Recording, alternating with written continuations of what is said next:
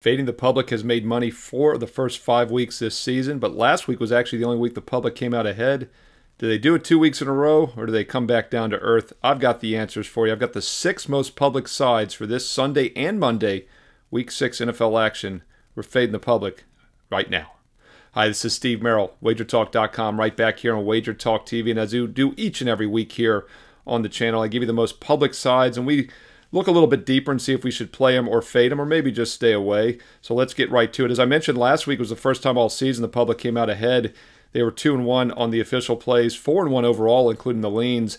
But still, fading the public this season is 9-6, 60% overall. So I do expect them to come back down to earth. And as often the case when they have a rare winning week, they come out firing the next week. There are 6 official public plays this week, 4 road favorites, and ding-ding, double ding-ding, 2 public dogs this week. Double red flag alert. We're going to get to those in just a moment. Let's look at the 4 favorites. So the most public play this week for this Week 6 in the NFL is the Pittsburgh Steelers -3. And it's not necessarily playing on the Steelers. I think it's more fading the Las Vegas Raiders, who are real in a tailspin right now. A dissension in the locker room, as they've often have since moving to Las Vegas.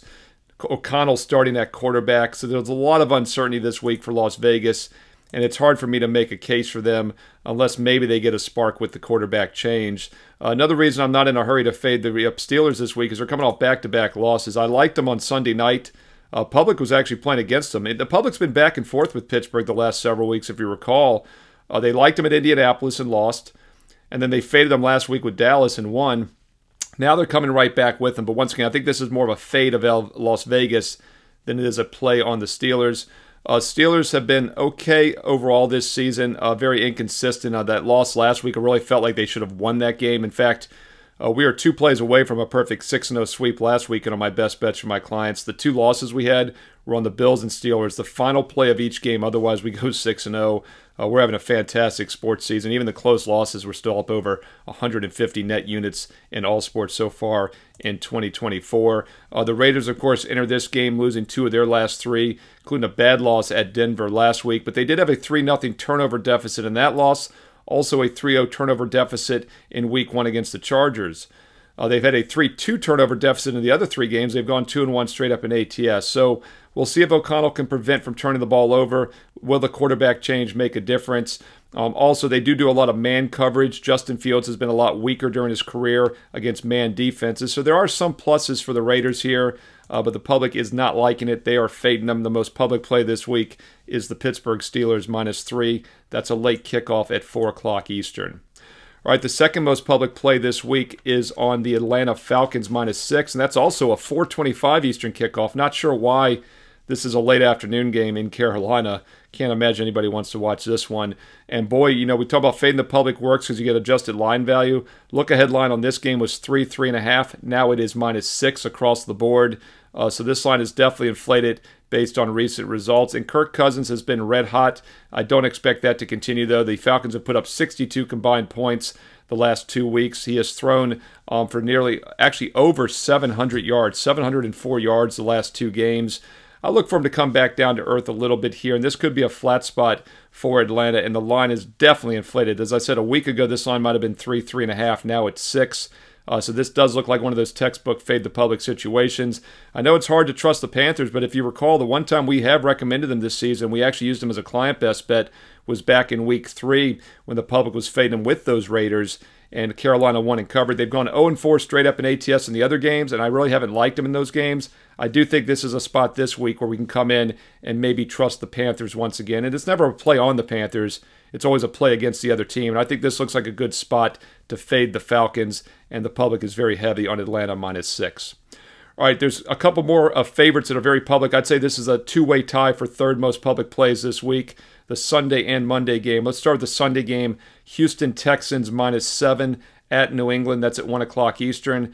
Once again, New England has won just 1 of their last 11 home games. Boy, how this mighty franchise has fallen fast since Brady and now Belichick have left the building. They are 1-10 straight up their last 11 home games, so really hard for me to make a case for New England. Now at +7 or more, they don't necessarily have to win, so we are getting a little bit of adjusted line value here. This line's probably a little bit higher than it would have been just a couple weeks ago.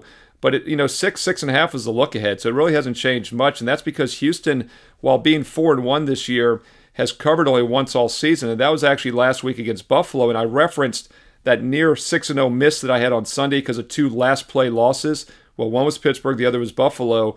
The Texans were very close to being 0-4-1 against the spread this year. They're now 1-3-1 against the number after that last second field goal against the Bills last week. Houston is 4-1 straight up, and one of the reasons they have a bad spread record, good straight up record is because they were so good last year, they have become a public team.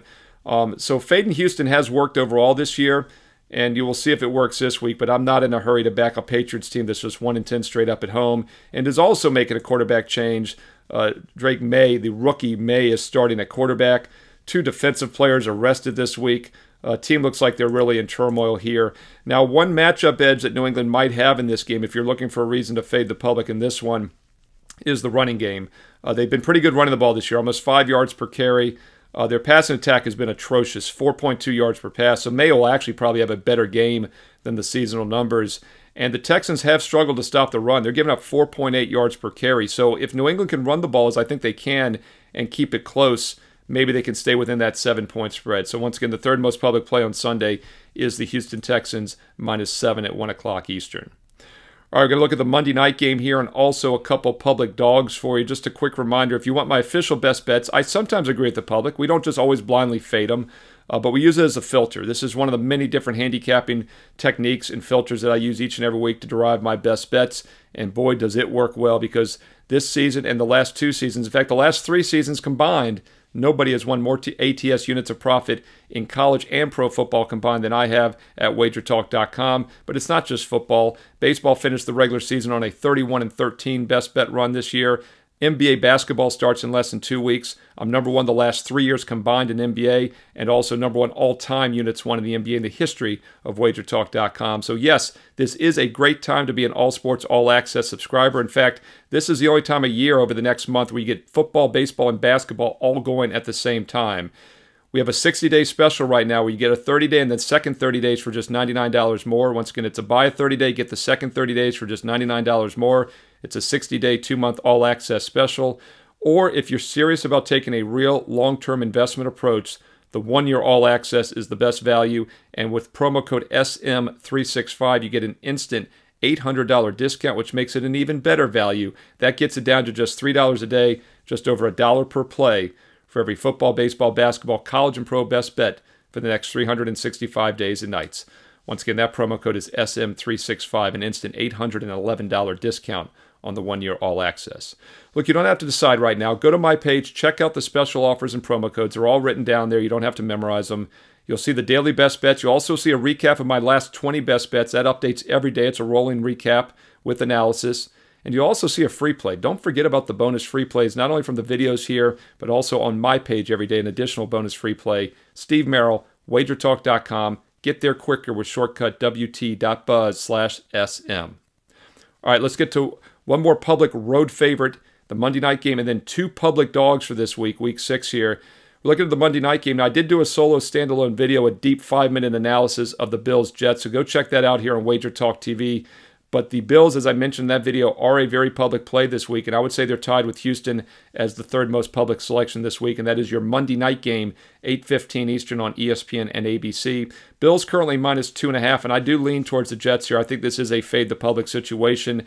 I would like to get the key number of +3 or more, and the fact that this is the late Monday night game and the Buffalo Bills look public, and the public usually comes in even more on game day, you might see some 3s by kickoff. So if you're going to play the Jets, I would wait. See if you can get a +3 or higher. At the current line of +2.5, I think the Jets make an excellent teaser selection, probably the best 6-point teaser selection this week. And their offense has been terrible this year, but we do have a catalyst now. Offensive coordinator switched, head coach has been fired, Slate's gone. Another defensive coordinator steps in, so I really don't think it was his fault. Nathaniel Hackett has been let go as offensive coordinator. That's where the problem's been this year. So there is a chance we could see a spark, a little bit better showing by the Jets offense. And also, Buffalo doesn't blitz as much as the last two opponents, Broncos and Vikings, which have given Rodgers and company a lot of trouble. So I think the matchup is a little bit more favorable. The coaching change should be a spark for the Jets. Monday Night Football, national TV at home. And also, let's not forget, this is the matchup last year in Week 1 in which Rodgers was knocked out. So I think it's a focus spot for New York. Let's see if we can get a +3 or more by kickoff, which might happen because the public is on the Buffalo Bills on Monday Night Football. All right, those are your 4 most public sides for this week. Steelers, Falcons, Texans, and Bills. There are 2 public underdogs. Ding, ding, double red flag alert. Let's look at the first one on Sunday, 1 o'clock Eastern. Not my Washington Commanders are getting a lot of love from the public. I also did a deep dive 5-minute standalone video for this game, Ravens and Commanders. As I mentioned in that video, I do like the Ravens in this game for several reasons. First of all, we talk about fading the public works long-term because you get adjusted line value. That's definitely the case here. The look-ahead line was -7 to -8 just a week ago. Now it's 6.5. It's below that key number of 7. By the way, Lamar Jackson, I didn't mention this in the video, but Lamar Jackson, 21-3 straight up against NFC teams. I don't read too much into that. But the big thing here is I do think it's a good spot to fade the Commanders as they're playing well above expectations with a 4-1 start. Jaden Daniels looks for real. He probably is the Rookie of the Year, but he's also playing out of his skin right now as far as ability. Hey, no pun intended.